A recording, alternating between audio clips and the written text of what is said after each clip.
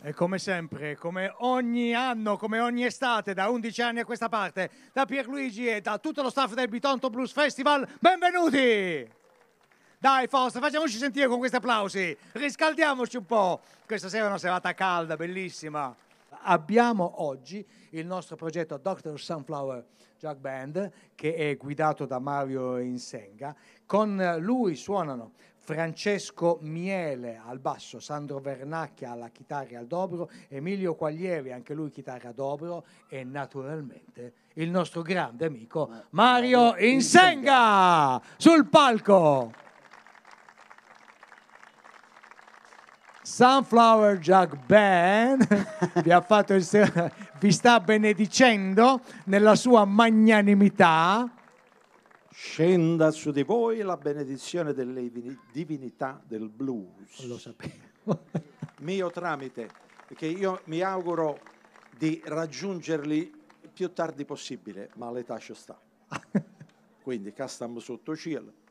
Mi dicono di fare da tramite. Che bellissima presentazione che fate. Ma ti ringrazio, ma siete bellissimi voi e bravissimi voi. Bellissimi, insomma. Che possiate divertirvi. Stasera però, voglio dire, no domani, già stasera.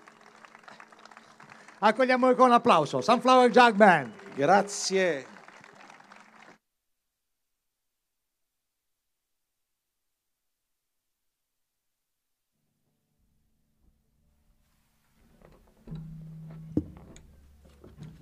Allora, senza frapporre troppi indugi, il primo brano che vi proponiamo si intitola 𝗕𝗶𝘂𝘃𝗃𝗀.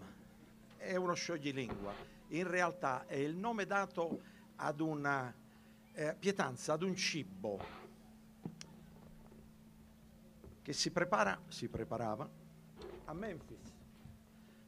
Era una cosa oblunga, uno sfilatino, diciamo così, e lo preparava una donna che si chiamava Simmy. Tutti i giorni lei si recava giù alla stazione di Memphis e a tutti gli uomini che arrivavano dalle altre città lei rivolgeva l'invito ad assaggiare il suo 𝗕𝗶𝘂𝘃𝗃𝗀. Non puoi andare via da Memphis se non l'hai assaggiato. Sentirete nel brano "It ain't made small, it ain't made white". Non è piccolo, non è esagerato. Medium size, il mio 𝗕𝗶𝘂𝘃𝗃𝗀. Scusate se è poco, o no? Grazie. Oh, do, la, 3, 6.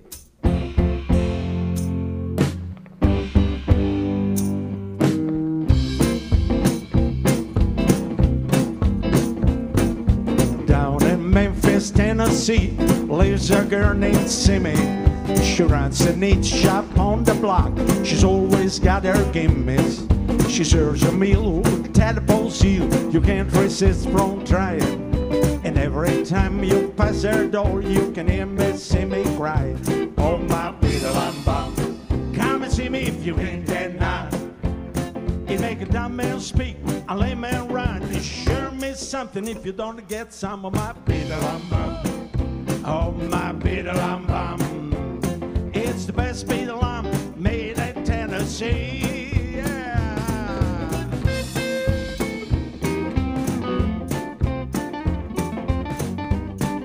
Watch yourself.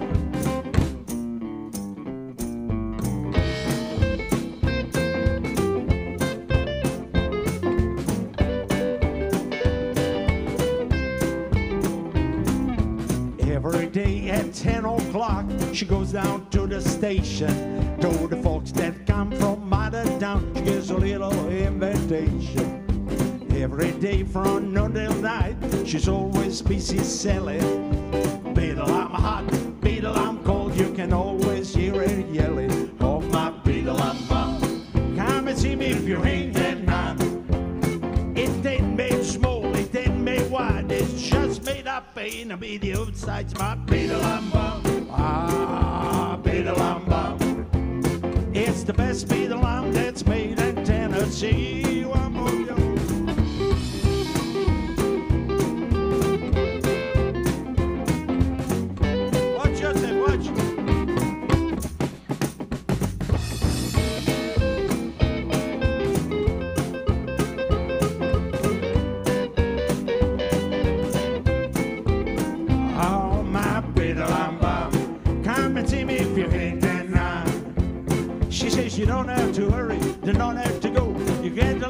taste and you want some more of my 𝗕𝗶𝘂𝘂𝘁𝗃. Oh, my 𝗕𝗶𝘂𝘂𝘂𝘁. It's the best 𝗕𝗶𝘂𝘂𝘂 made in Tennessee.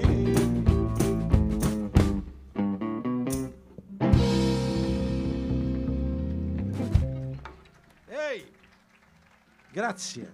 Fa parte di un filone di blues nato sul finire degli anni '20. In realtà, quando ci fu il crollo di Wall Street, i neri che già tenevano le scolle in fronte tra razzismo, povertà, fame, miseria nera per l'appunto, si trovarono pure quelle poche che faticavano disoccupati dalla sera al mattino. E quindi le tematiche del blues in città cambiarono radicalmente.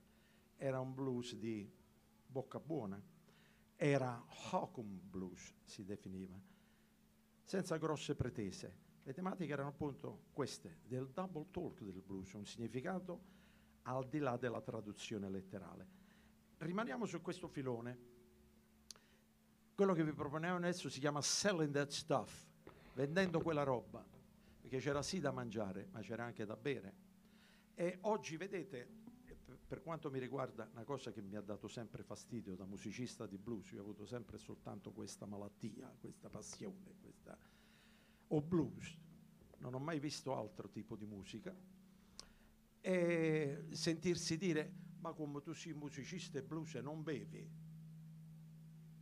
birra, non bevi, è roba per fighetti, parliamoci francamente. Il nero d'America beveva delle ciofeche mostruose. Ne dico una sola su tutto, poi a mano che nel corso della serata le affronteremo. Lo 𝗕𝗶𝘂𝘁𝗁 il lucido da scarpe. Mo viene uno e viene a rompere le palle perché tu non bevi birra. Ma vaffanculo un po'.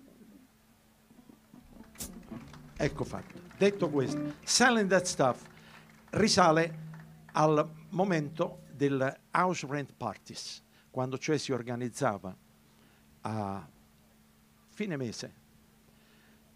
Chi abitava in fitto in quell'abitazione vedeva che non aveva i soldi per pagare il fitto e organizzava queste feste, house rent parties, dove offriva quel poco che aveva da offrire e tutti gli invitati contribuivano, secondo delle loro proprie possibilità, contribuivano approfittando soprattutto di quello che veniva preparato da bere. Certi ciofeche mostruosi, trovavi lo 𝗕𝗶𝘂𝘁𝘁 da una parte, trovavi il bathtub gin, cioè gin, preparato nella vasca da bagno, e insomma, tutte queste cose qua. C'era il bay room, era una brillantina per capelli. E vedete, tutte queste sostanze contenevano una percentuale di alcol. E finché aveva l'opportunità, il nero d'America, quello che ha creato il blues e l'ha fatto grande, lo distillava, diciamo, è una parola grossa, distillava, cioè riusciva a ricavare quel po' di alcol che c'era e lo beveva, ma quando non aveva tempo beveva direttamente o 𝗕𝗶𝘂𝘁𝘁 o a brillantine per i capelli. Quindi immaginate, è ancora chi che va trovando a birra, tu non bevi birra, non bevi comunque, selling that stuff. Una zia Jane che ha organizzato questo house rent party per pagarsi il fitto. Oh, vai.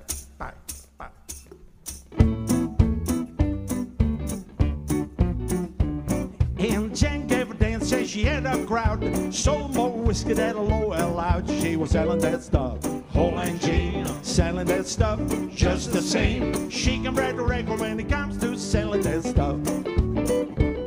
And Jane stayed out all night long and didn't go home till the break of dawn for selling that stuff. Holy shit. Yeah, selling that stuff just the same. She can really break the record when it comes to selling that stuff. Hold on.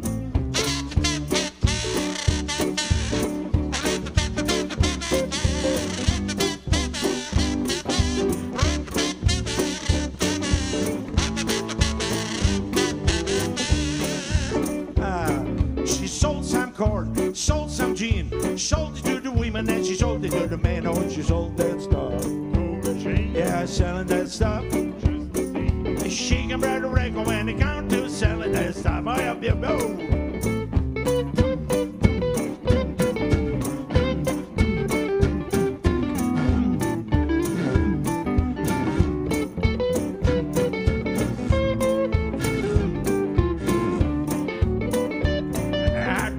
Jane to the county jail. She didn't need nothing to go her bail for selling that stuff. Yes, selling that stuff. She can break a record when it comes to selling that stuff.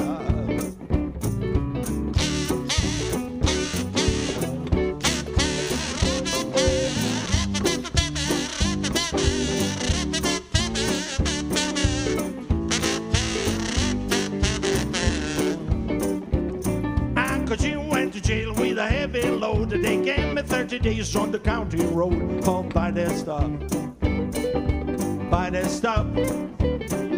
She can break the record when it comes to buy that stuff. Come on, yo.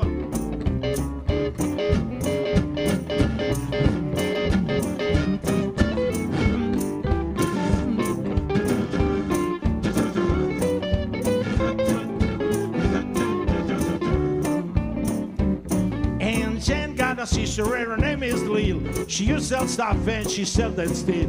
She sell that stuff. Pulling chain. Yeah, selling that stuff. Just the same. She can break a record when it comes to selling that stuff.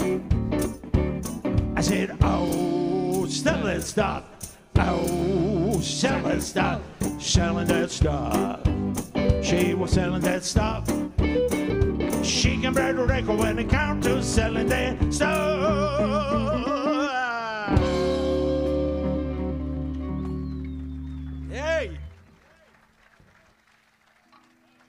Grazie. Tutti e due i brani erano di tale Georgia Tom.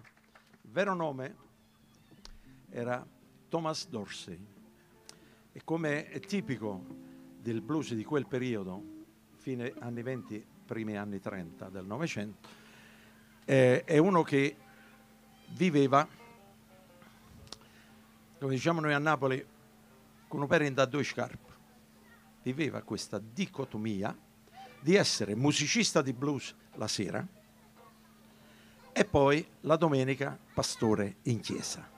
E difatti, come pastore, lui, Thomas Dorsey, è l'inventore di brani gospel, addirittura viene indicato come il creatore del gospel moderno. Però erano tipo i blues. Sentite i due Okomo blues che vi abbiamo proposto e si capisce. Lui ebbe proprio nel 1929 un successo discografico con un brano, all'epoca erano 78 giri. Il brano si chiamava, scritto con un altro degno compare del nome di 𝗕𝗶𝘂𝗀𝗃, il brano si intitolava It's Tight Like That, è stretta così. O non è che ci voglio usare che fantasia per capire a che cosa si volesse riferire. Se fate ragionare un po' e il Rotel si riferisce alla donna, è qualche cosa della donna che è tight like that. A un certo punto disse no, basta, disconosco queste cose che ho scritto, io sono un pastore, io devo predicare, devo convertire le anime, eccetera eccetera eccetera. Però a un certo punto gli volle l'assegno dei diritti d'autore, che nel 1929 scendevano a oltre $1.200. Allora si dice, aspetta un momento, io predico la domenica e poi faccio o musicista e blues, se sta pure qualcosa da a buscare i soldi. Comunque, Mr. Jelly Roll Baker. Allora, Jelly Roll è qualcosa di simile al Bidelambam, è un dolcetto arrotolato ricoperto di gelatina, roll jelly,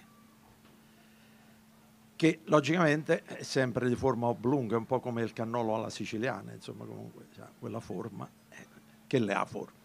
Fa bella mostra di sé nelle vetrine di tutti i pasticceri, soprattutto a New Orleans. A New Orleans era nato l'autore di questo brano, Lonnie Johnson. E praticamente è ricercatissimo dalle donne. Mr. Jelly Roll Baker, ma è guardato con diffidenza dagli uomini. Non me la conti giusto.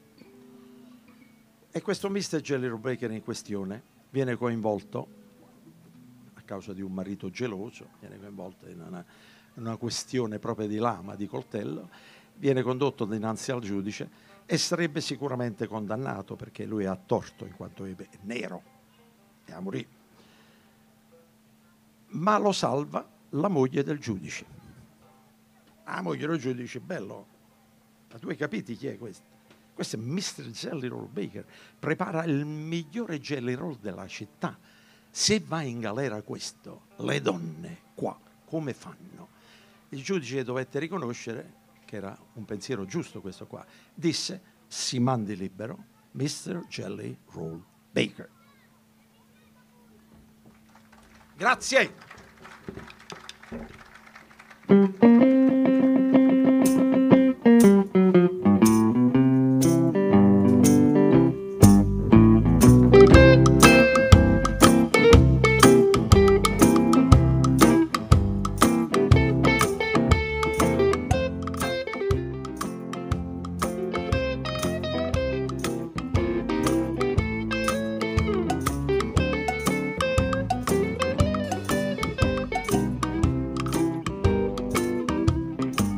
Mr. Jelly Roll Baker, let me be your slave. When 𝗕𝗶𝘂𝘂𝗀𝗃 blows his trumpet, I rise from my grave for some of your good jelly, that good old jelly roll. Well, it's good for the sick and it's good for the young and old. I order for 2 weeks ahead. Rather have your jelly, my home cooked bread. I'm crazy about that jelly. It's good to my worried soul. Good for the sick and it's good for the young and old. There is a man down in the hospital, shot full of holes. The nurse led the dying man to get some good jelly roll. I got to eat that jelly, good to my worried soul. I'd rather let him lose his life than to miss my jelly roll.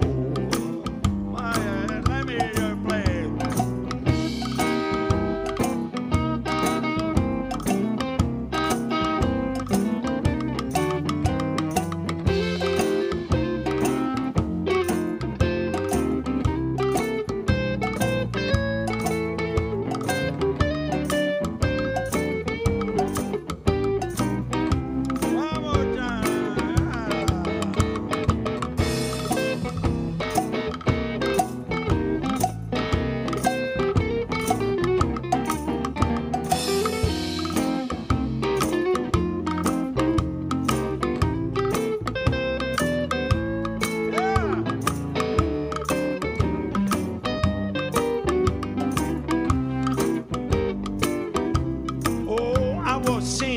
A murder in the first degree, the judge was call it see. Let the man go free, cause he's the jelly roll baker. He bakes the best jelly roll in town. Well, it's good for the sick and it's good for the young and old. Yeah.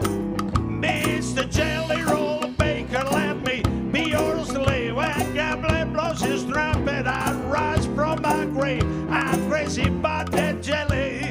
It's good to my worried soul.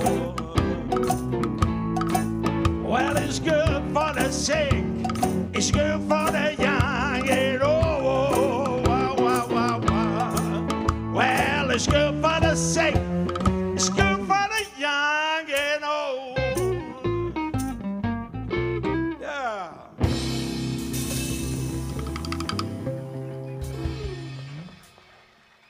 Ehi, grazie. Allora, questo qua ha bisogno di un attimo di accroppo. Okay. Il brano è Traveling Mood.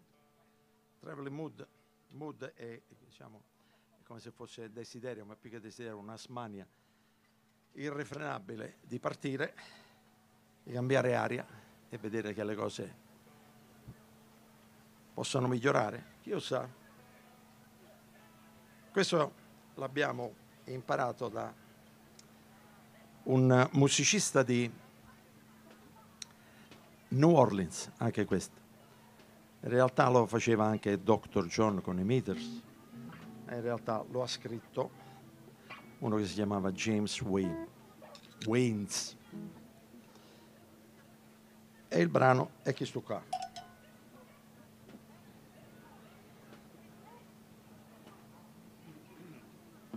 Traveling Mood.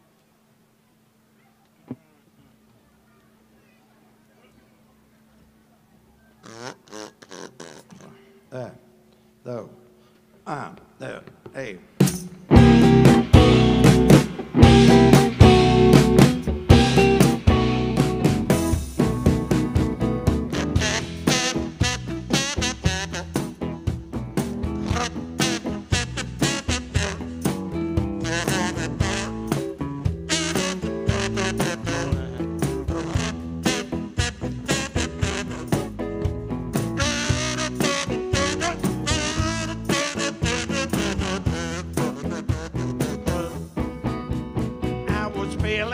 Sad and lonely, I lost my sweet one and only.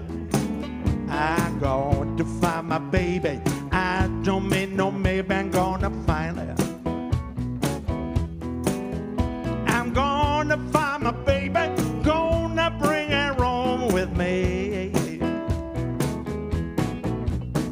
She said that she will never leave me, but she's gone away to grieve me. I was fast asleeping, she came on midnight creeping, gonna find her. Gonna find my baby, gonna bring her home with me. My backside set for the travel, I'm gonna cover many months of gravel. Going to find my baby, cause she's a fine lady, I'm gonna find out. If I can't find my baby, gonna bring my horse with me.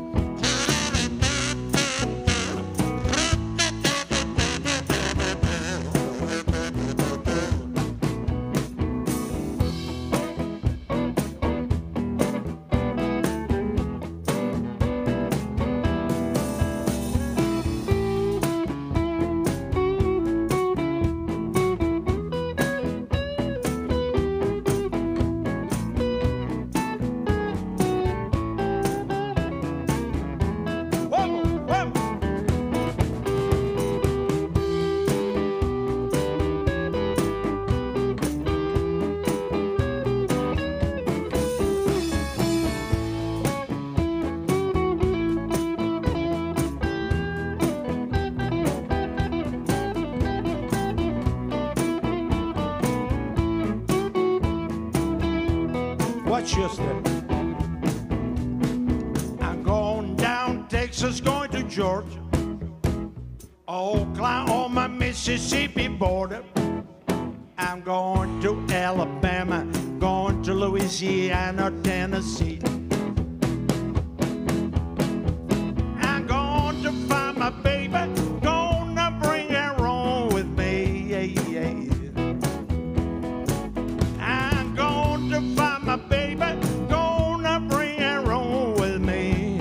Cheer, the sky was falling. I'm gonna find my baby, gonna bring her home with me.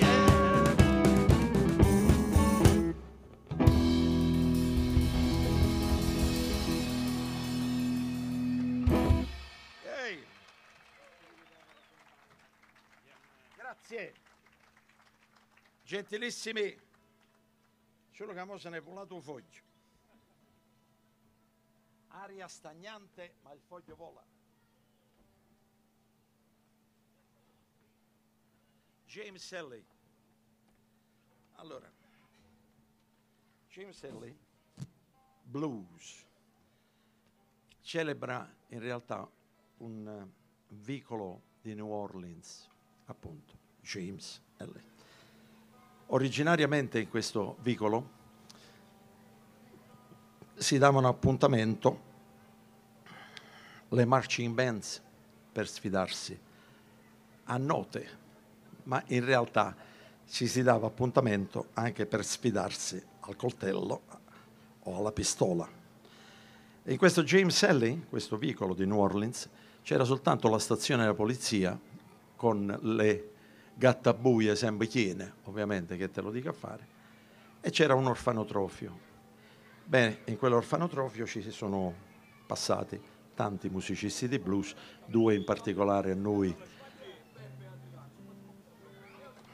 carissimi, Louis Armstrong e Champion Jack Dupree. Ora, James Elley è stato scritto da un brano scritto da Richard Rabbit Brown, nativo di New Orleans, registrato nel 1927 e, secondo il mio modesto parere, per quello che può contare, è uno dei brani di blues più belli mai scritti. Vi consiglio di darvelo ad ascoltare nella versione originale di Richard Rabbit Brown, leggendo magari il testo.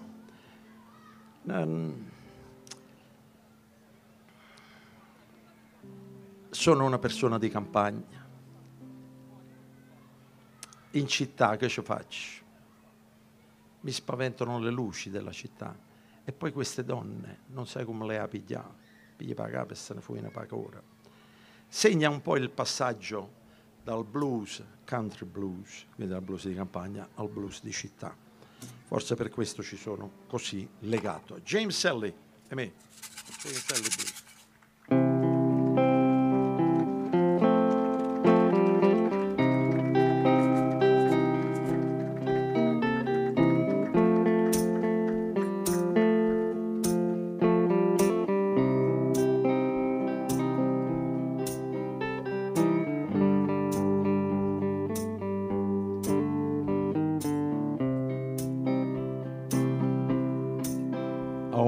Times ain't now nothing like they used to be. Oh, times ain't now nothing like they used to be. And I'm telling you all the truth, please take it from me. I done seen better days, but I'm putting up with these. I done seen better days, but I'm putting up with these. I had much better times, but this girl not so hard to please. 'Cause I was born in the country, she thinks I'm easy to rule. 'Cause I was born in the country, she thinks I'm easy to rule. She tried to hitch me to a wagon, want to drive me like a mule. You know, I bought the groceries and I paid the rent. Well, I bought the groceries and I paid the rent.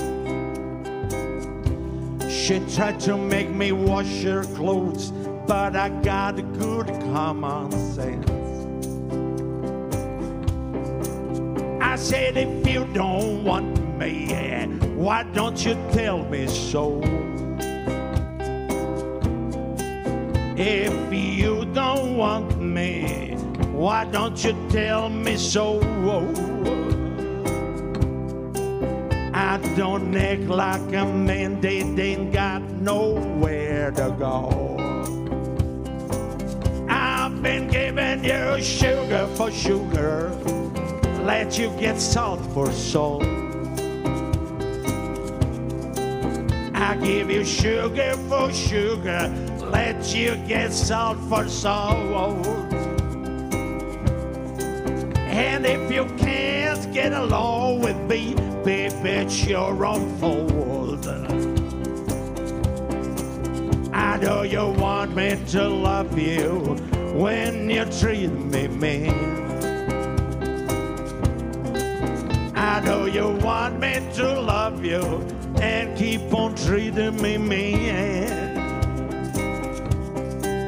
You're my daily last thought and my nightly dream.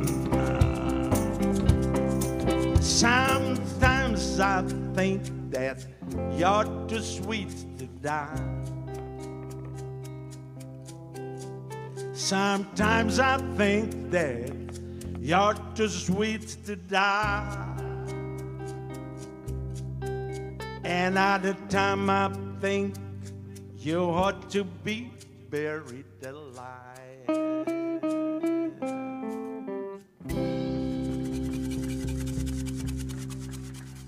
Hey. Grazie. Grazie. Allora, questo qui che facciamo adesso è proprio dedicato alla musica delle Jug Band. Il brano si chiama Jug Band Music. L'abbiamo mediato da un gruppo di Memphis che si chiamava appunto The Memphis Jug Band. Era, diciamo, quanto di meglio probabilmente assieme a Gus Cannon o Jug Stompers, prodotto in termini di Jug Band. Questo soprattutto grazie al direttore d'orchestra della Memphis Jug Band, si chiamava 𝗕𝗶𝘂𝗀𝘁𝐴, e c'è un filmato commovente di questo vecchio personaggio che è stato ricostruito in qualche maniera, lo trovate su YouTube. 𝗕𝗶𝘂𝗀𝘁𝐴 e 𝗕𝗶𝘂𝘁𝐵, uno dei componenti della Memphis Jug Band, vicchiarielli che suonano questo e altri brani. Jug Band Music.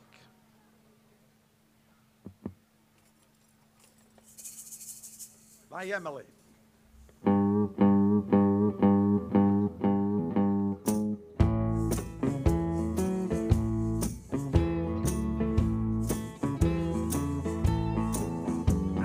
Way down south in Memphis, Tennessee, the Jug Band music sounds so sweet to me. Lord, it sounds so sweet. It's so hard to beat. Oh, the Jug Band music certainly was a treat to me. I was with my girl, I put my hand on her knee. She said, if you can't play the jug, you can't play with me. You know, it sounds so sweet. Oh, it's so hard to beat. Oh, the Jug Band music certainly was a treat to me. Here we go right now.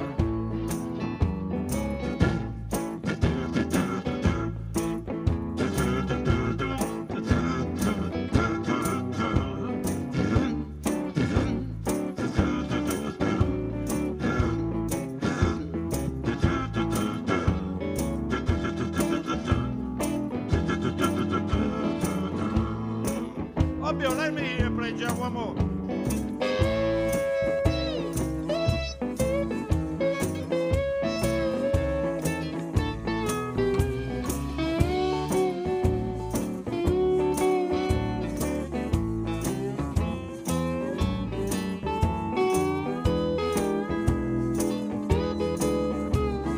Hey, yeah. I went back home, turned on my radio. The Jug Band music, you make me stomp on my floor. It sounds so sweet. It's so hard to beat. Oh, the Jug Band music certainly was a treat to me. I took off my socks, took off my shoes, dance all night to the Jug Band blues. Sounds so sweet, ah, it's hard to beat. Oh, the Jug Band music certainly was a treat to me. Yeah, one more.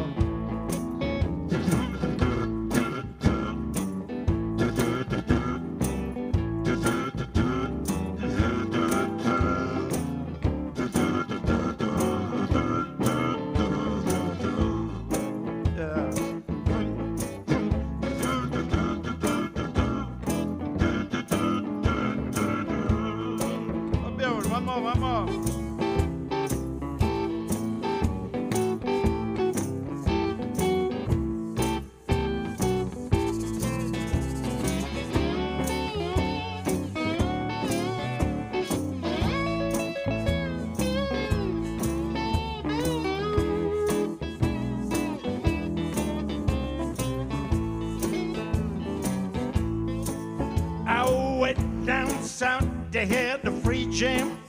They played the Jug Band music in a whole new way. You know, it sounds so sweet. Ah, it's so hard to beat.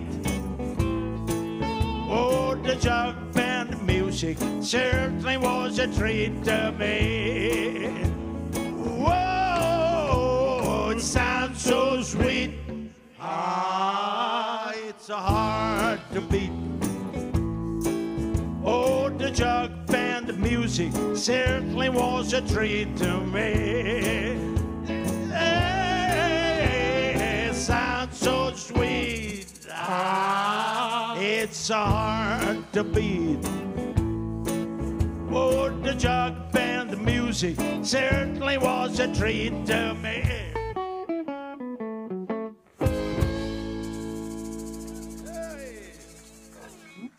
Grazie.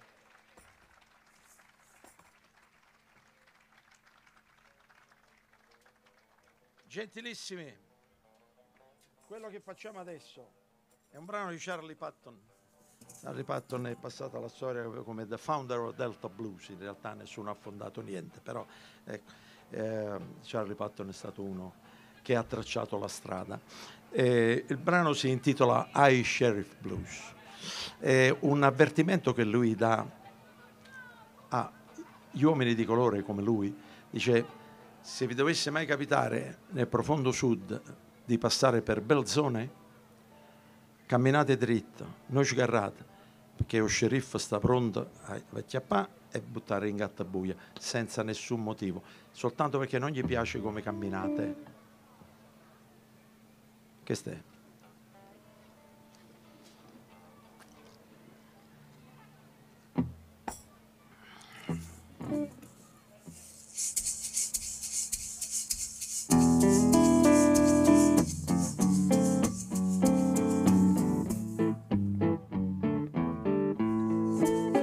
Now when your trial is in Belzone, ain't no use in fussing and crying. When your trial is in Belzone, ain't no use in fussing and crying. 'Cause Mr. Webb will take you back to that Belzone jailhouse clown. Yes, you will. Now there was late one evening, Mr. Purvis was standing round. Now there was late one evening, Mr. Purvis was standing around. And Mr. Purvis told Mr. Webb to let poor Charlie down. It takes a boss, Lord, to carry me through. It takes a boss, Lord, to carry me through. But 30 days are like a year in a jailhouse where there ain't no booze. Lord, Lord. You know that some people say that the bells on the blues ain't bad. You know that some people say the bells on the blues ain't bad. Oh, they must not have been the bells on the blues I am.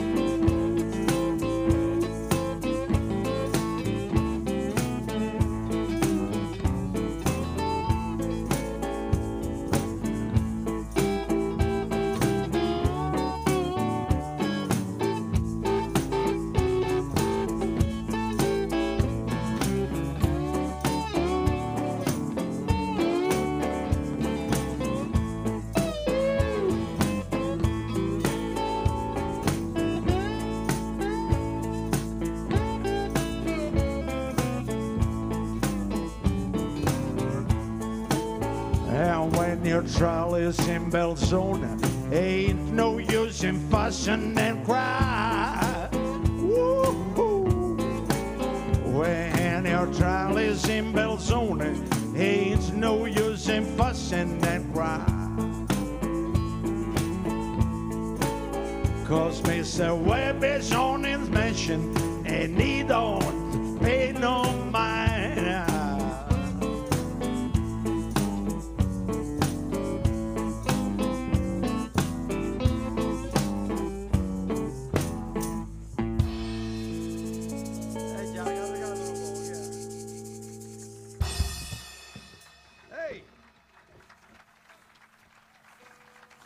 Grazie. Jelly Roll Slim al dobro.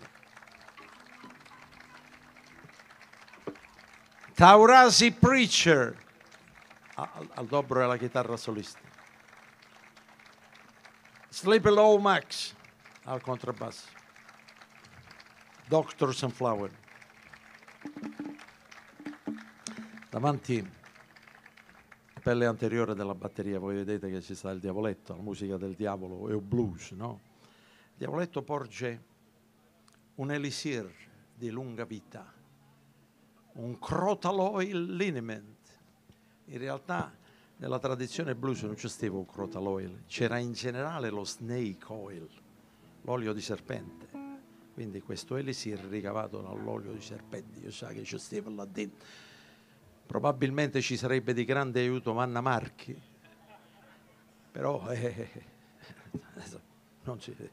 no, un mago, come si chiamava un mago? Don Nascimento, chi le fa il caso nostro, insomma, Don Nascimento ne sa una più del diavolo.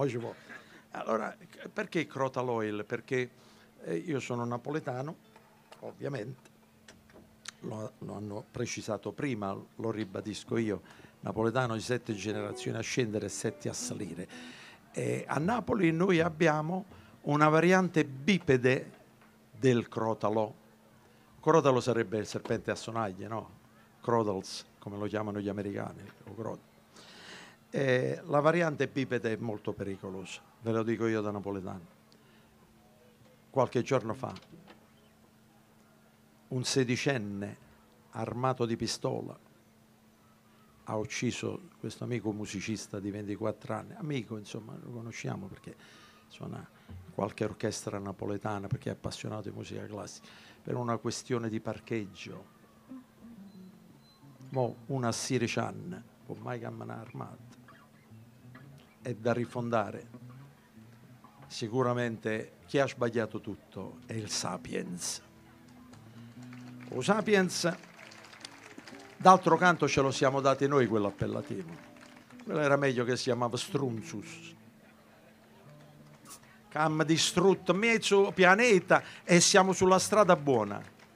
Abbiamo concesso a Bill Gates di creare il Covid-19. ci hanno concesso e sta preparando il prossimo, perché ha già minacciato, avrei il prossimo che sarà. Ci dobbiamo stare. Loro sono i sapiens. Vabbè, banda alle ciance.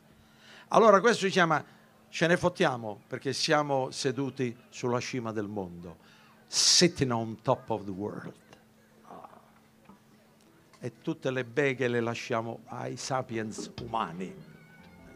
Noi siamo al di fuori, siamo fuori.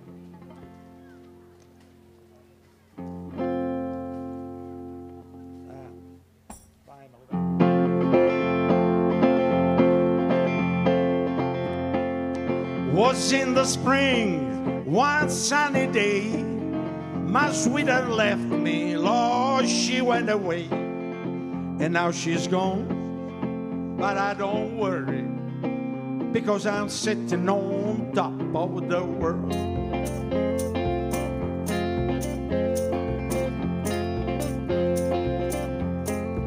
You know, she called me up down in El Paso. She said, come back, Daddy, woo, I need you so. And now she's gone, and I don't worry, because I'm sitting on top of the world. If you don't like my peaches, don't you shake my tree. Get out of my orchard and let my peaches be. And now she's gone, but I don't worry.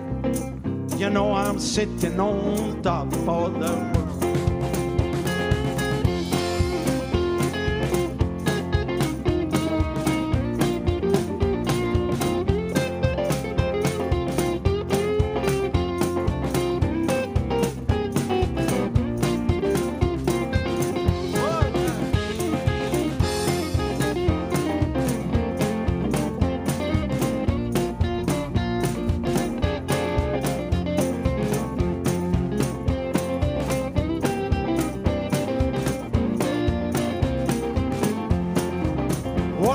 Summer and all the fall, I'm gonna spend my Christmas in my overalls.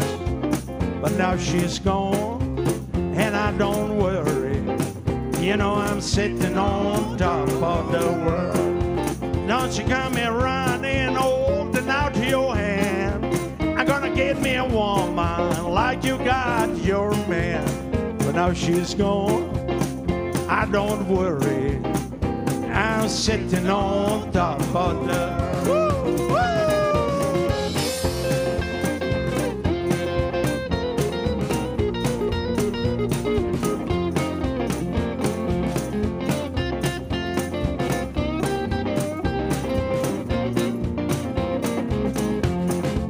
It was in the spring, one sunny day, my sweetheart left me, Lord, she went away. And now she's gone, but I don't worry, because I'm sitting on top of the world.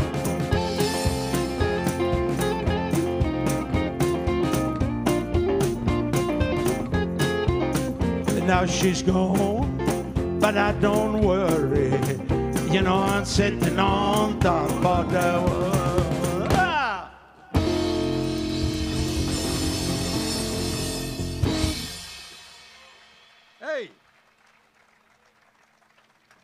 Grazie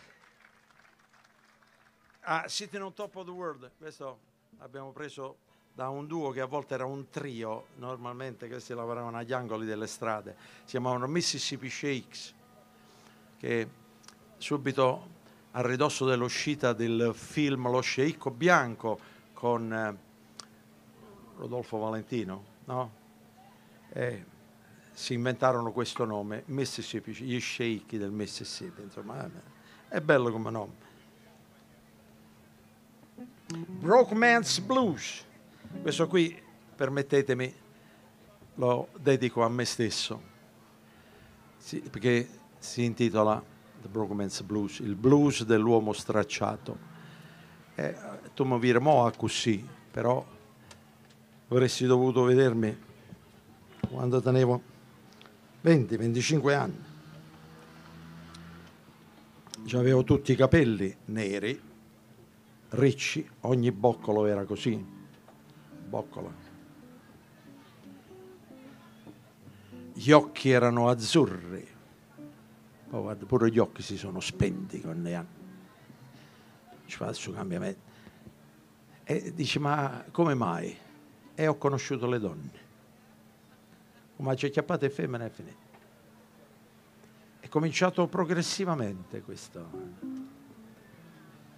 A partire dalle groupies, e non disprezzando gli anni 70, qualche privilegio noi artisti lo avevamo, fosse altro che le groupies. E poi piano piano, così, effemere, sanno su la quintessenza.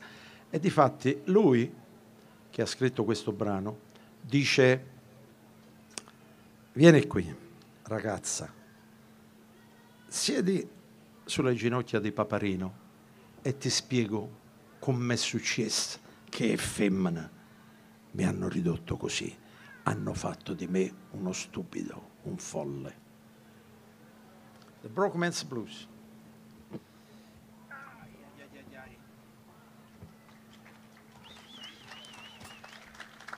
Grazie per la fiducia accordataci. E un, e due, e one, two, e tre,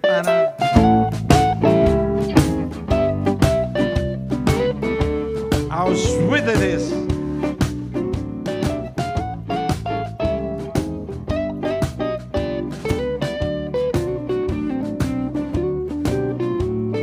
Just another evening, wasted away, spending and a landing. It left me broke today. But run your pretty mama and sit down on your daddy's knee. And I tell you how these women made the perfect fool of me. I wasted lots of money. I went out every night. My bills don't all forsake me. My time is getting tight, but run your pretty mama and sit down on your daddy's knee. And I tell you how these women made the perfect fool of me. I'm feeling like an outcast. I look like a tramp. I can't price a postcard. I can't even buy a stamp. But run your pretty mama and sit down on your daddy's knee. Let me tell you how these women made the perfect fool of me.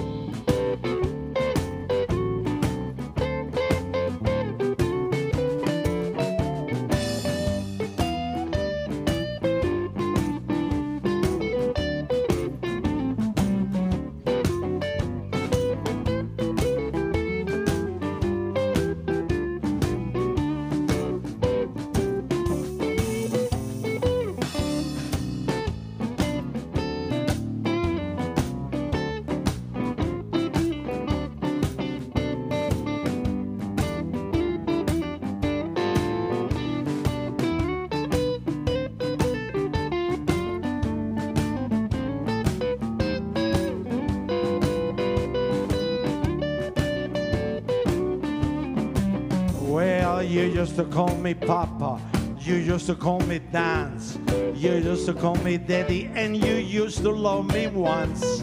But run your pretty mama and sit down on your daddy's knee. And I tell you how these women made the perfect fool of me. Some folks need a heist, some folks need a snow. If I could have bet you, mama, I would need a lot more. Run your pretty mama, sit down on your daddy's knee.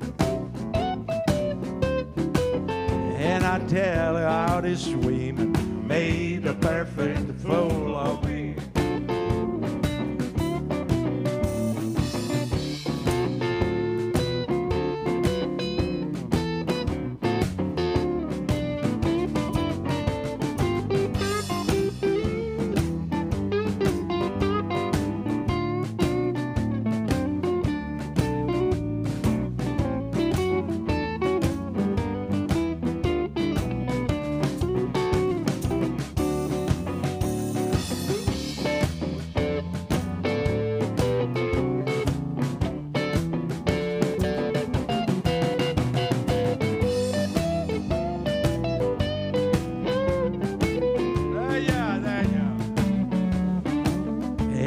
tell you how this woman made the perfect fool of me.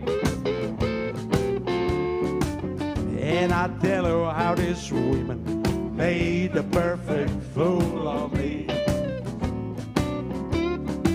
Let me tell you how this woman made the perfect fool of me.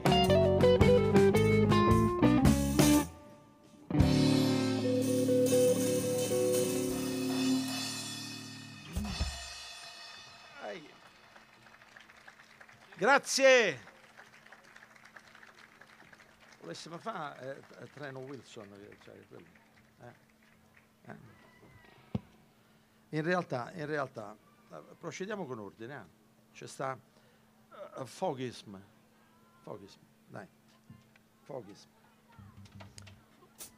Allora, questo qui è un brano di 𝗕𝗃𝘂𝗁𝘁, è un tipico blues di città, scritto cioè da musicisti educati che hanno conseguito dei titoli, autori di vaglia. 𝗕𝗃𝘂𝗁𝘁 tratta un argomento, allora 𝗕𝗃𝘂𝗁𝘁 è un termine non più in uso, in realtà veniva usato sempre in quegli anni lì, anni 20 e 30 del Novecento. 𝗕𝗃𝘂 è il passatista, uno che è legato al passato. Guarda me per esempio, di qualche generazione fa. E fa un elenco di quelli che sono, come dire, le credenze popolari. Il gatto nero che si attraversa la strada, rompere uno specchio, esso 7 anni di disgrazie. Anche loro, anche in America avevano queste. Ma la cosa più bella è quando il tuo uomo torna a casa incazzato nero e ti dice che ti stai facendo vecchia, beh, quello è un segno chiaro che c'ha qualcun'altra che gli sta preparando il jelly roll. Poi come ritorna? Tutti i nodi vengono al pettine, o jelly roll ritorna.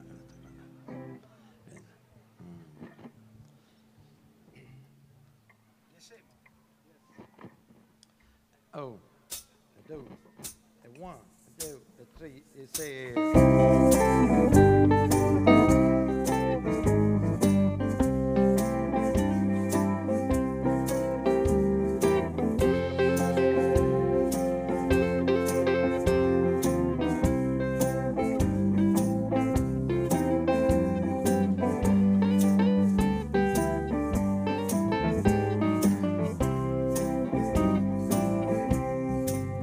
I say, why do people believe in some old science? I say, why do people believe in some old science? You hear a hoot all over, someone is surely dying. Someone break a mirror and cry bad luck for 7 years. Someone break a mirror and cry bad luck for 7 years. And if a black cat just crossed them, they break right down in tears.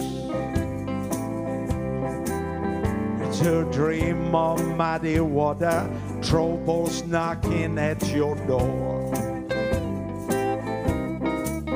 To dream of muddy water, troubles knocking at your door. Your man is gonna leave you, never return no more. Let me hear.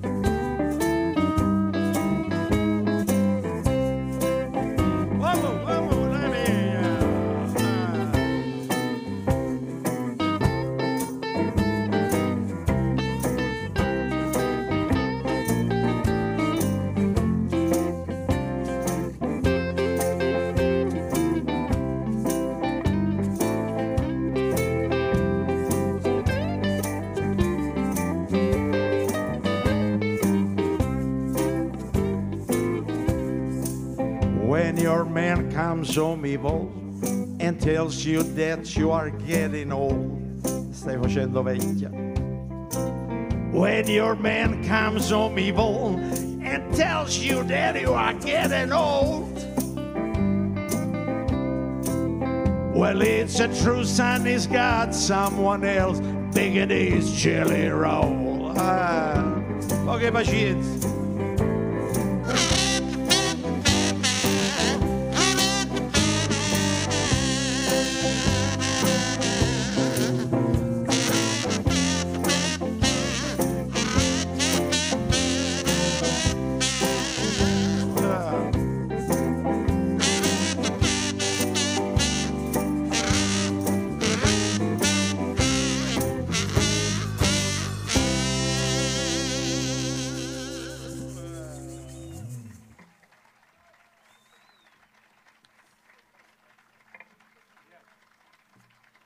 Troppo buoni, troppo buoni.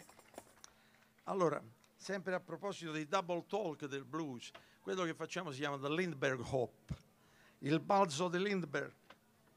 Allora, Lindbergh era colonnello dell'aviazione americana.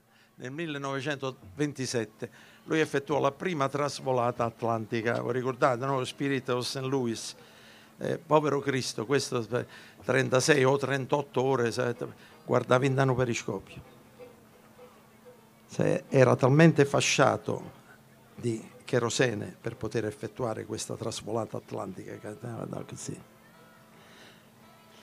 E comunque lo Spirit of St. Louis era il nome. Nel 1927 lui fece questo bellissimo volo Washington, Parigi, e il Nero d'America, nella fattispecie la Memphis Jug Band di cui parlavo prima, pensò bene di celebrare questo accadimento scrivendo questo brano, Lindbergh Hop, il balzo di Lindbergh.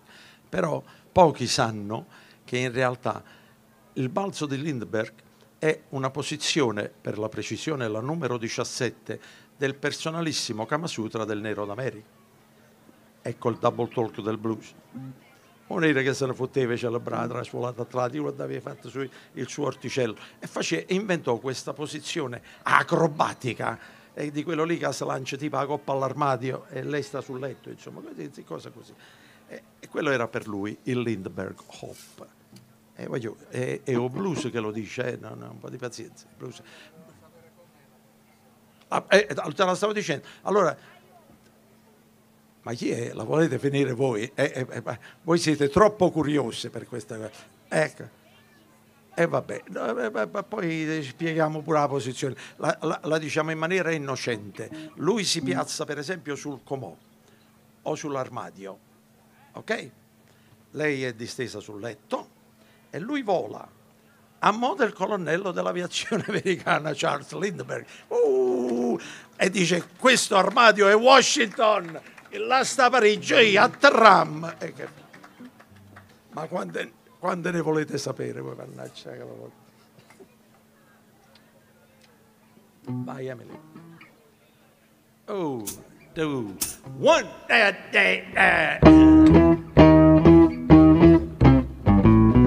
I know they're gonna write to me when they get across the sea. Every chance, the way that Washington lands in France, I say. For now, sugar baby, oh mama, don't you weep and moan tonight. Uncle Sam got your men and gone. Now they're doing the Lindy Bird across the sea.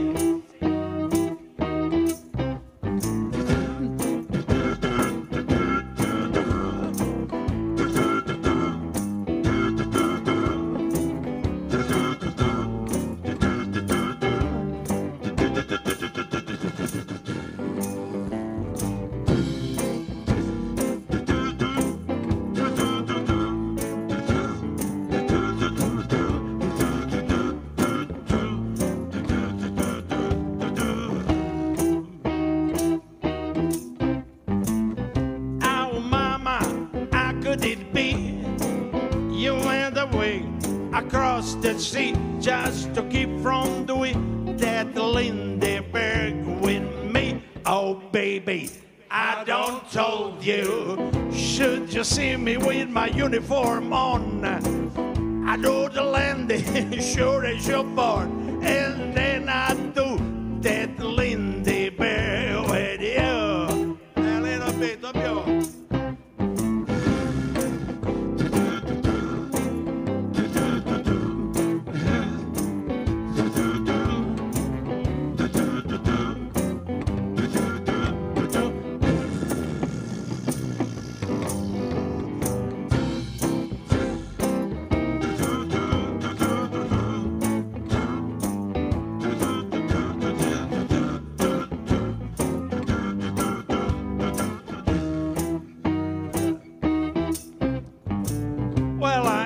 For a glass of beerola, she said, let me play the blue on your Victrola, and then I do the Lindeberg with you. I say, for now, sugar baby.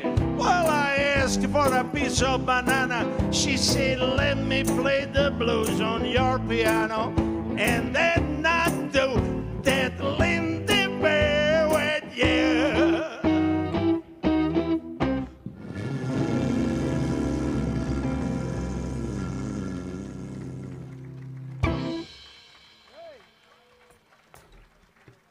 Grazie. Da Lindbergh.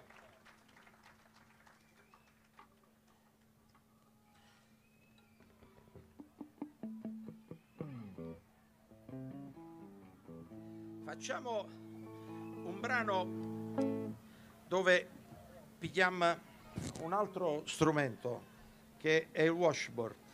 Ok? Emily, facciamo Ella Speed.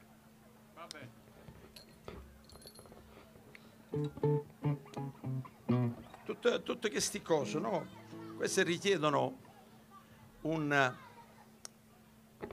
anni di allenamento e io non ho fatto, ovviamente. Però ci proviamo.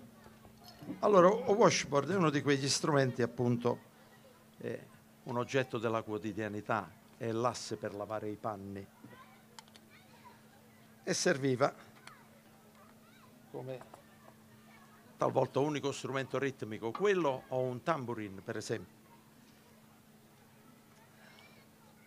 Ma ancora una volta c'era uno, si chiamava Washboard Sam, che suonava da fare paura. E ce ne sono tanti nella tradizione di New Orleans che suonano vere. Quello non è il washboard, è il rubboard, si poggia sulle spalle, però insomma noi facciamo una maniera un poco più campagnola. Siamo? 1, 2, 1.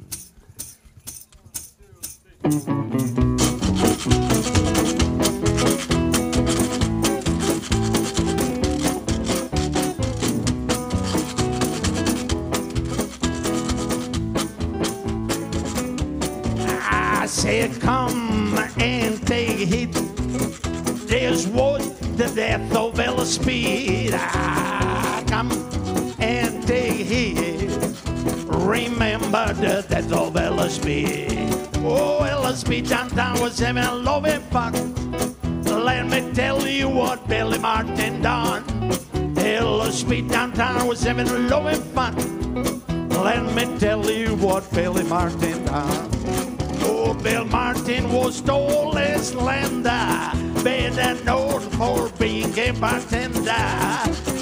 Martin, tall as Slender, better known for being a bartender. The deed that old Bill Martin done, first green mother with a Colt 41. The deed that old Bill Martin done, first green mother with a Colt 41. Hey, when the women all knew that Ella Speed was dead, went back home and redressed in red. When the women all knew that Ella Speed was dead, went back home and redressed in red. Come and take heed. This was the death of Ella Speed. I said, come and take heed. Remember the death of Ella Speed.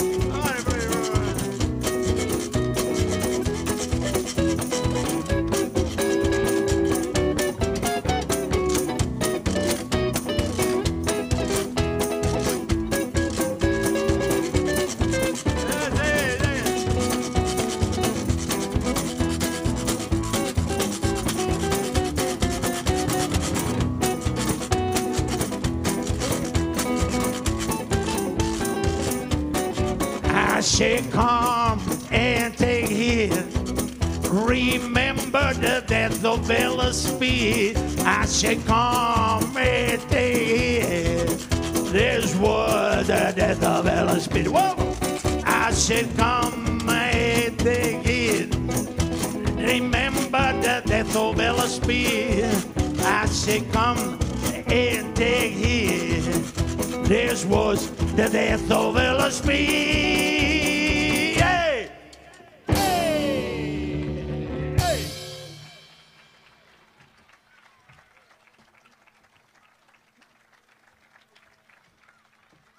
Hey! Questo era un brano di 𝗕𝗵𝘂𝘂𝘁, pancia di piombo, you did it better. Come quello che segue, e si chiama Don't Lie Buddy.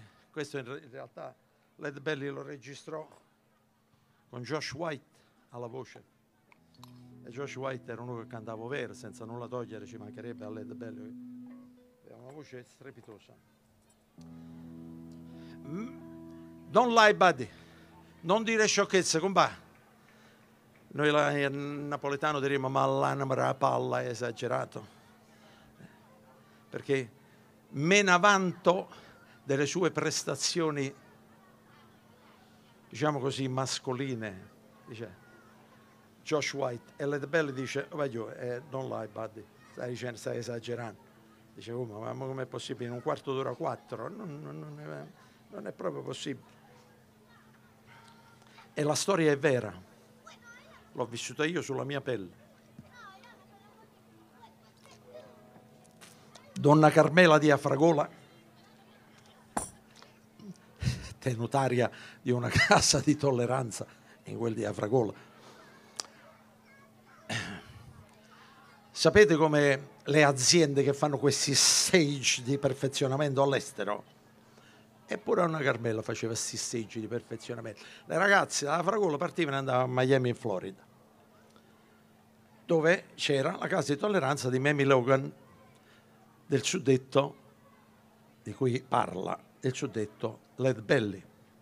Le ragazze da là venivano a Afragola e insomma c'erano questi scambi culturali, diciamo. Tipo Erasmus, bravo, non mi veniva il termine. Ok.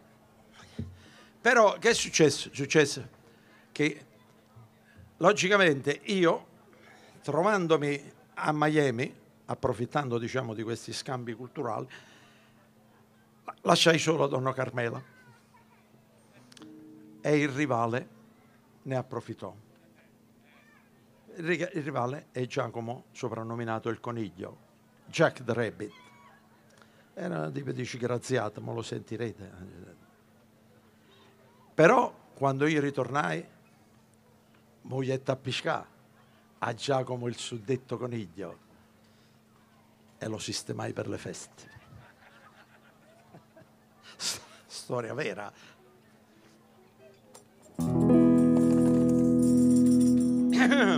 Mamie Logan, she has a daughter.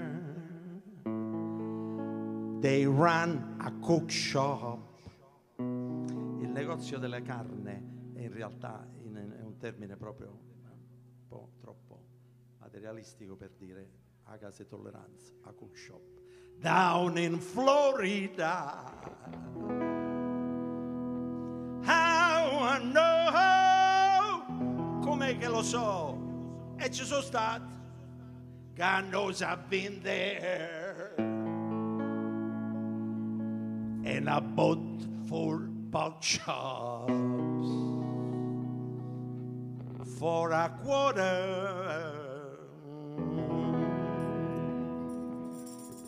I don't lie, but it don't lie. I don't lie, but it don't lie. I don't lie, but it don't lie. I don't, but it don't lie. I don't lie, but it don't lie. I don't lie, but it don't lie. I don't lie, but it don't lie. I don't, but it don't lie. Jack the Rabbit, he had a bad habit. He cut down my corn, liberamente tratto, and cabbage. Cabbage sarebbe l'orticello di cavoli, ma in realtà nel double talk del blues significa proprio la coltura, diciamo così, femminile. Vabbè, chi può capire, capisce. So I went down to low ground. Moglietta pisca in da saitella, the low ground. And I cured that fool love. It's bad heavy. I don't lie, but I don't lie. I don't lie, but I don't lie. I don't lie, but I don't lie. I don't, but I don't lie. I don't lie, but I don't lie. I don't lie, but I don't lie. I don't lie, but I don't lie. I don't, but I don't lie.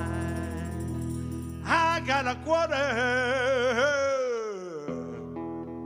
La voto quattro. Adesso lo quarto. Ma proprio così. I got a health, but I got a pretty girl at last. Comunque c'è una bella donna a fianco a me, non disprezzando. She brings me coffee. She brings me tea. Porta il caffè, il tè a letto, nella speranza che succeda qualcosa.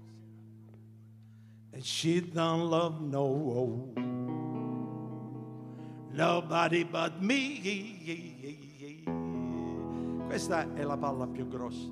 Dice di non amare nessuno al di fuori di me. Ma può pure essere 14.000 passaggi all'anno, però che dai gerisce. I don't lie, but I don't lie. I don't lie, but I don't lie. I don't lie, but I don't lie. I don't, but I don't lie. I don't lie, but I don't lie. I don't lie, but I don't lie. I don't lie, but I don't lie. I don't, but I don't lie. I don't lie, but I don't lie. I don't lie, but I don't lie. I don't lie, but I don't lie. One more, I don't lie. I don't lie, but I don't lie. I don't lie, but I don't lie. I don't lie, but I don't lie. I don't, but I don't.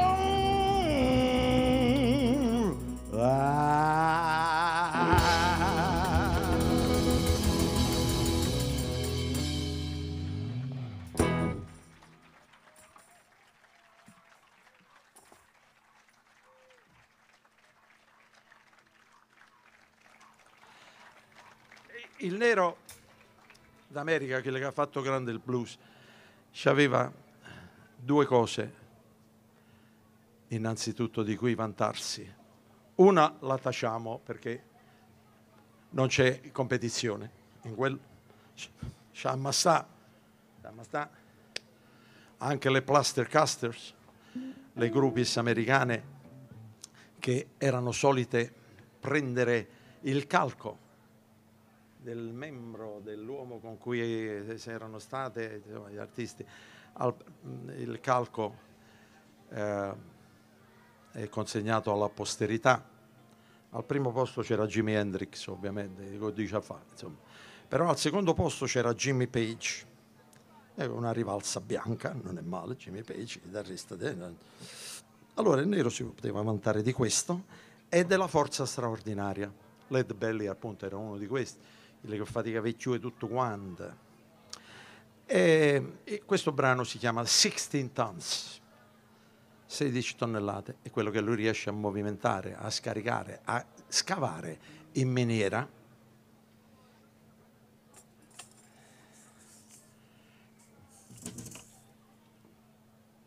Col plauso del capitano, del captain, che organizza il lavoro, o caposquadra. E l'ultima strofa è straordinaria. E dice: se mi vede arrivare, scansati. Un sacco di gente non si è scansata e che la gente è morta. Un pugno di ferro, l'altro di acciaio. Se non ti raggiungo col destro, sai certo con sinistra da chiappa. 16 tons. Vai, Emily.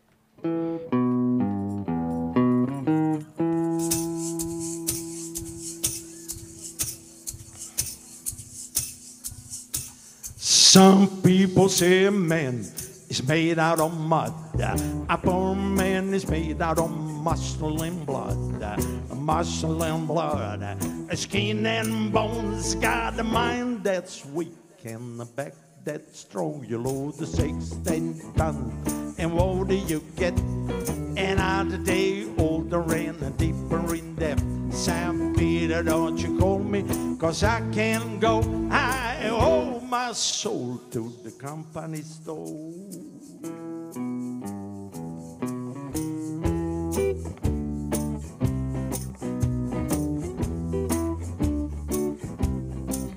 I was born one morning when the sun didn't shine. I picked up my shovel and I walked to the mine, loading 16 tons on the number 9 coat. And a strobo said, well, I bless my soul, you loaded 16 tons. And what do you get? Another day older and deeper in depth. St. Peter, don't you call me, 'cause I can't go. I owe my soul to the company store.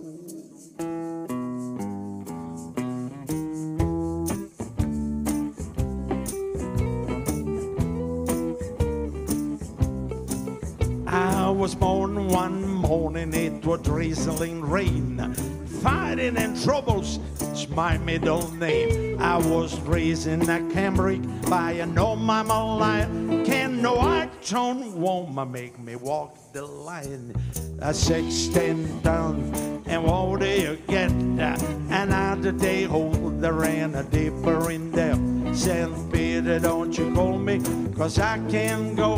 I owe my soul to the company store. Bridge!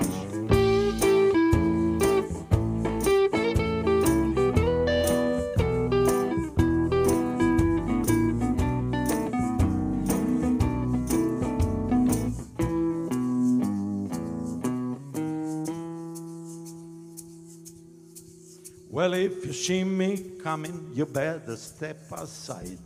A lot of men didn't, a lot of men died. Got one fist of iron, the other of steel. If the right one don't get you, know my left one will. You load the 16 tons, and what do you get?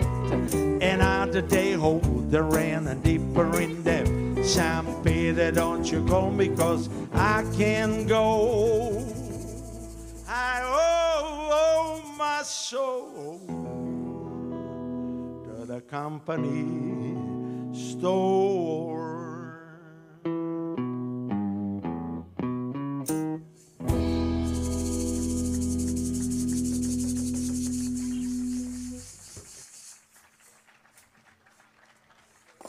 Siete gentilissimi e bellissimi, rimasti qui fino in fondo. E noi quanto tempo abbiamo ancora? Ma chi le ha prese? Sono le 11:10, fino all'1. Allora, facciamo un brano che si chiama Midnight. Cambia occasione. Bello applauso a 𝗕𝗵𝘂𝘂𝗀𝘁𝗄 al contrabbasso e al basso elettrico. 𝗕𝗵𝘂𝘂𝘁𝗄.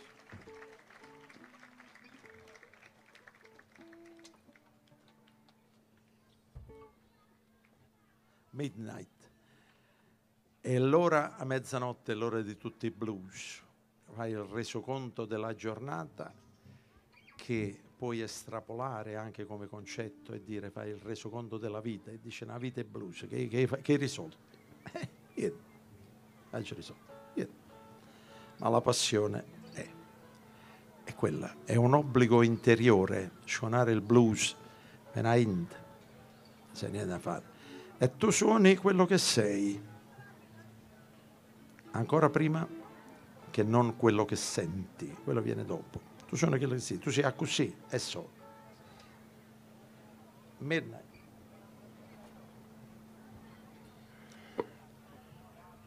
Ci siamo? Vai Emily.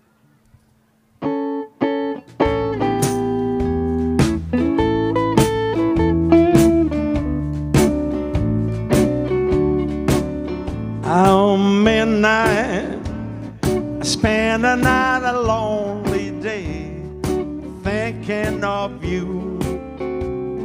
Midnight, tomorrow is on its way, empty and blue.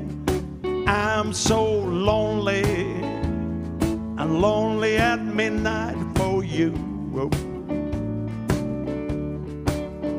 Oh, midnight, oh, what a lonely time to weep. I ought to know. Midnight, I should have been sound asleep hours ago. Still I'm crying 'cause I miss you so. Yeah, yeah.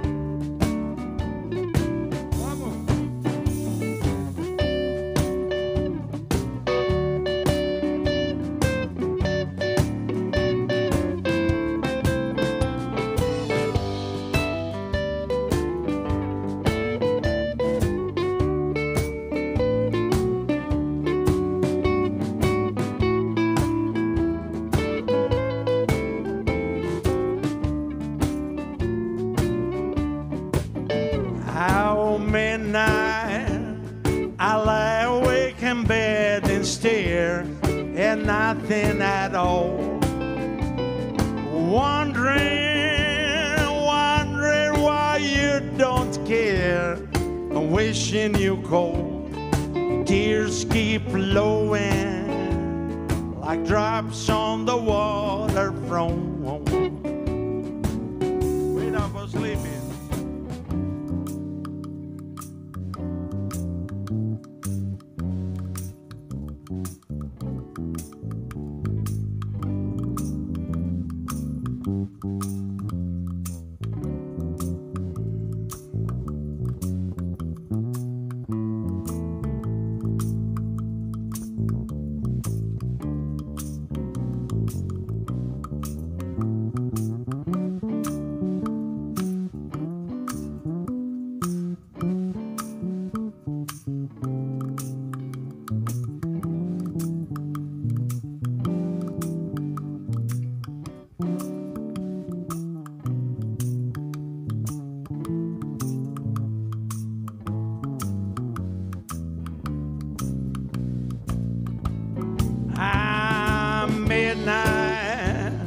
I spend another lonely day thinking of you. At midnight, tomorrow is on its way, empty and blue. I'm so lonely, lonely at midnight for you. I'm so lonely, lonely at midnight for you.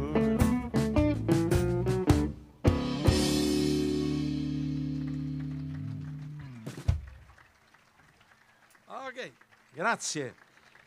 Adesso facciamo un brano che si intitola Train Whistle Blues, blues del fischio del treno.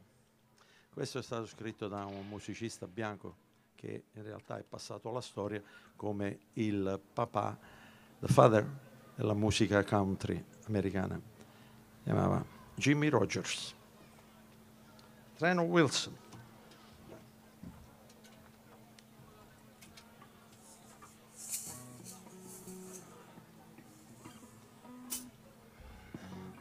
Taurasi Preacher alla chitarra slide.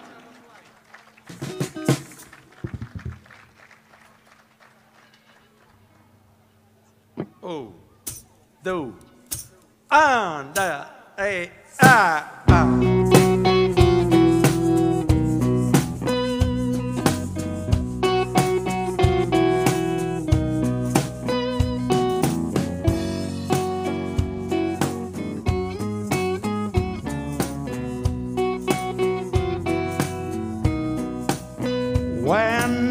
woman gets the blues, she hangs her little head and cries.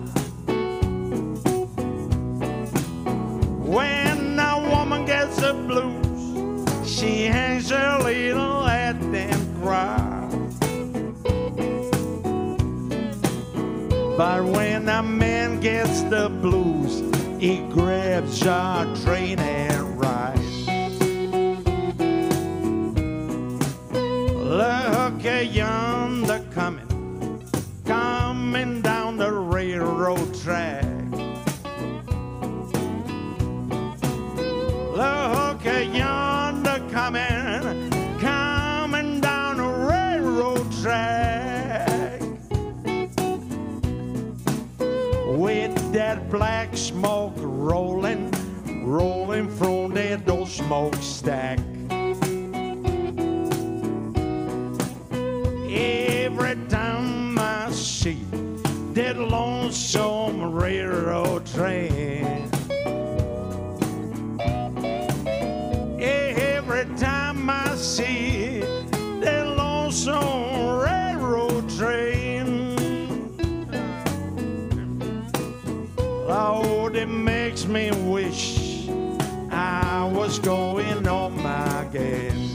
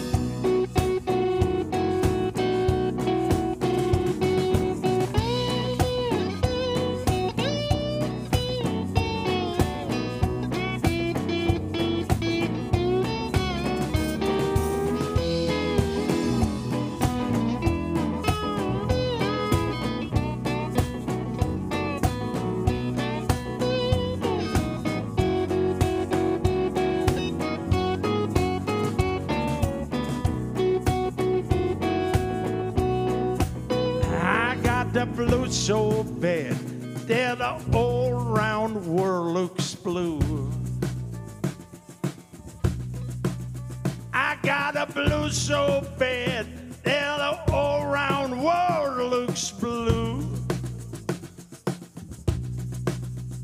I ain't got the time and I don't know what to do. Oh, I'm weary now, and I want to let this down. I'm weary now, I want to let this down. I can't find a job, and I'm tired of hanging around.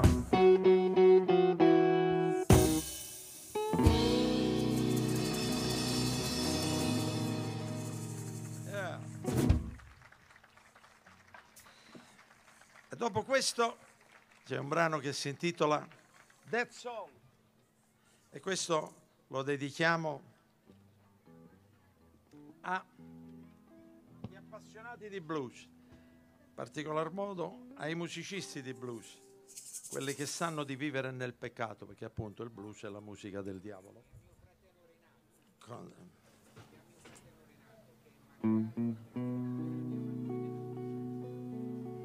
A chi lo dedichiamo? Non ho capito. Lo dedichiamo a Renato, che non c'è più da 3 anni e amava il blues come tutti noi. Amava l'amore e viva il blues. E viva il blues. Come io dico sempre, lunga vita blues e lunga vita ai musicisti di blues. Come Portasegni aveva un'armonica nel petto che suonava per strada ovunque e sempre. È dedicato a Renato allora, in particolar modo. Sai di vivere nel peccato, musicista di blues. Redimiti! O qualcuno da lassù, all'alto dei cieli, potrebbe dire more bust. That's all. Some people go to school to learn how to teach. Other people go to school to learn how to preach.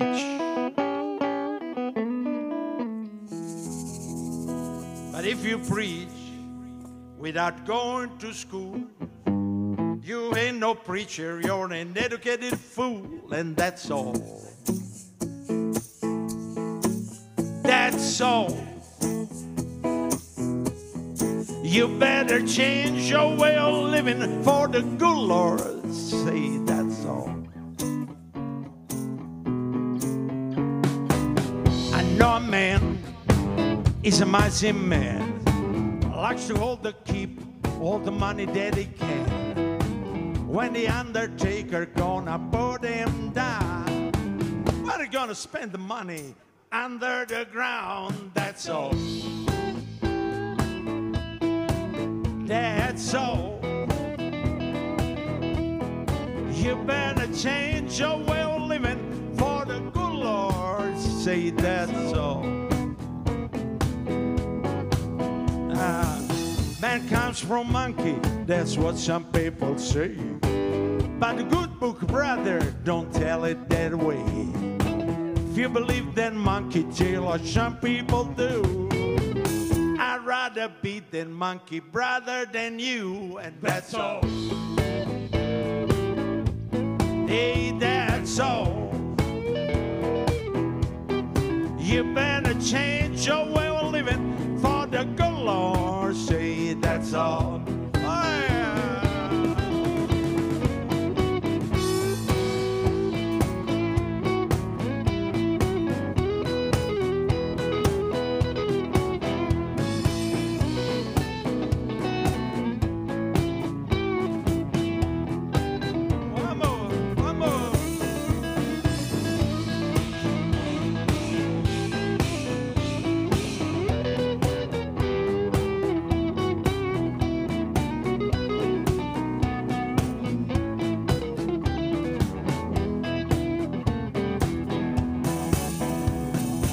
My little song is finished, my little song is through.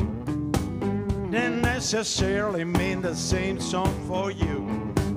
If you don't like the way my little song goes, there's a mighty good sign that I've been tramping on your toes, and that's all. Hey, that's all. You better change your way of living for the good Lord. Say that's all. Yeah, that's all. That's all. You better change your way of living for the good Lord. Say that's all.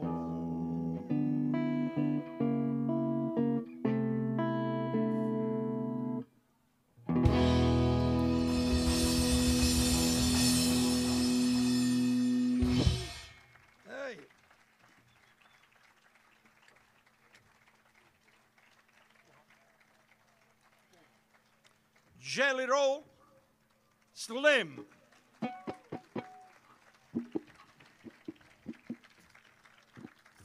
Il re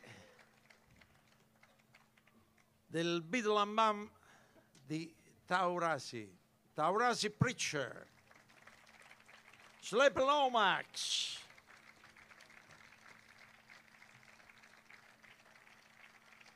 Dr. Sunflower.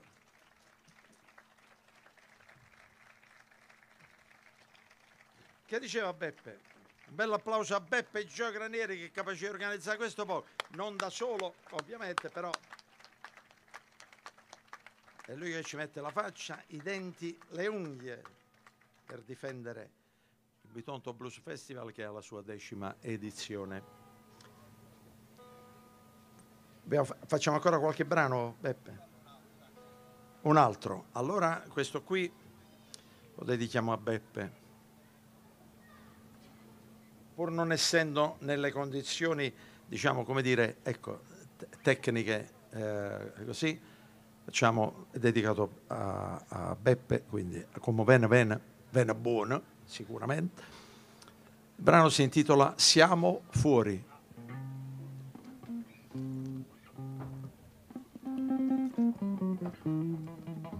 Preso in prestito da questo gruppo parallelo e si chiama Blue Stuff.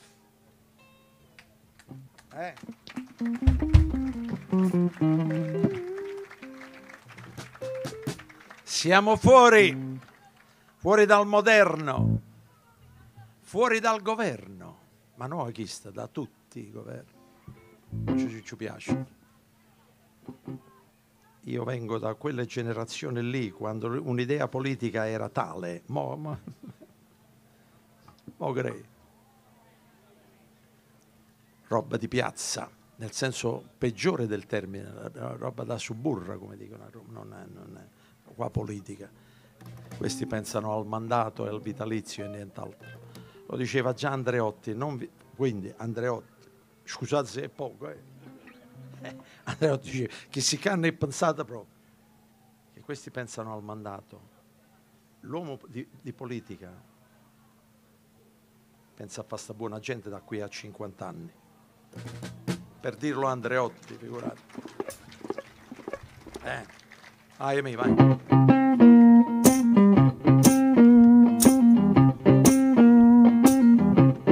Siamo fuori legge, siamo fuori gregge, siamo fuori tempo, siamo fuori vento, siamo fuori lista, siamo fuori pista, siamo fuori orario, Siamo fuori, Mario!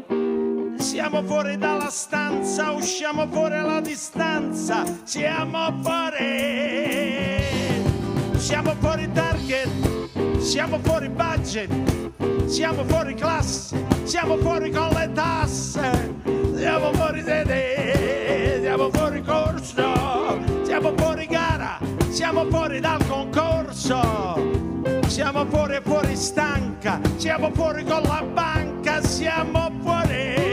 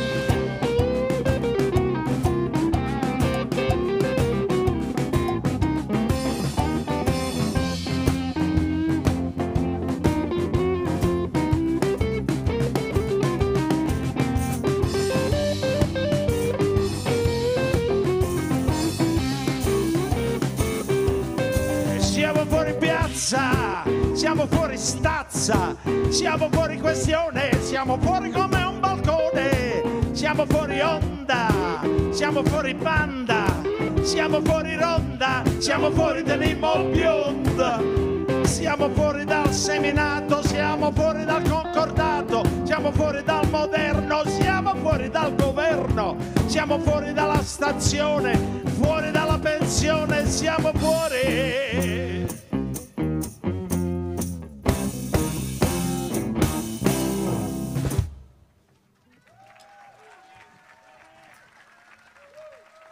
Quello è.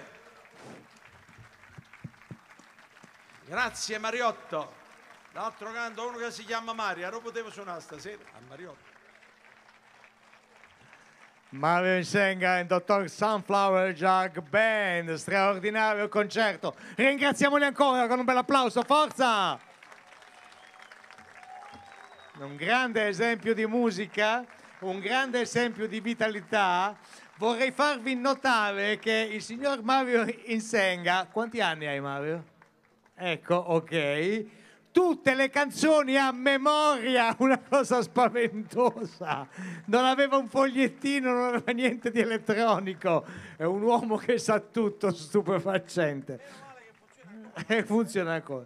Assessorato dai suoi... Cioè, venite avanti, tutti quanti. Attenzione, non... cerchiamo di arrivare all'età di Mario, tutti quanti. Perché dobbiamo accettare, dobbiamo prendere il nostro ricordo annuale.